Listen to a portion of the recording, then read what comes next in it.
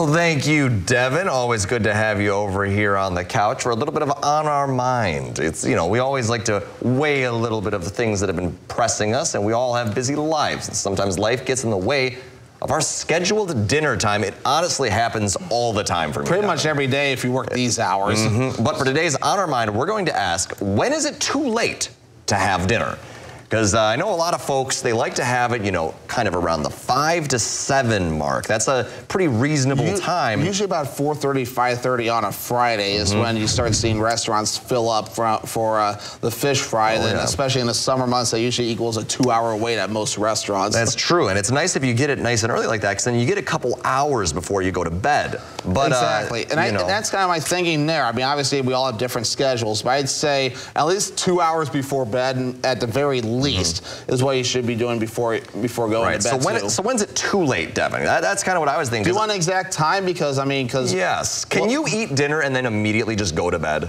I mean, some people could do that, but it's not healthy for you. I know some people, my mom, I lovingly say, who will tell me that eating food and then going straight to bed is very unhealthy for you. So that's why it's always good to at least eat your meal. I mean, for example, if you're a traditional, you work 9 to 5 or something like that, maybe eating supper at around 6:30, something like that. Because if you go to bed at like 9 or 10 o'clock, that allows you even more time, 4 hours if even, or 6, 7 o'clock, whatever. So allows you those hours for the food to settle into the stomach before you go to bed. That's true. That's true. Well, for me, I don't know. It's you know, certainly I don't know. You get caught up with things and you get busy, and then before you know it, it's just like, you know, you get home and you look at your watch and you're like, well, I need to go to bed about 5 minutes ago to get my 8 hours, and that happens like 2 or 3 times a week, honestly. And then it's just like, all right, do I make some food now? You know, lose the sleep. But then even if you do make the food, get that, and then you're going into bed, it's like, oh.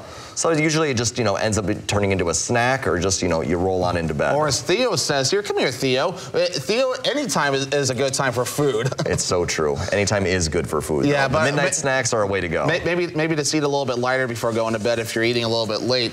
Maybe it is. But we're going to keep moving along this morning, because coming up, we have a local Water City team that has a great summer party over in Phelps this weekend.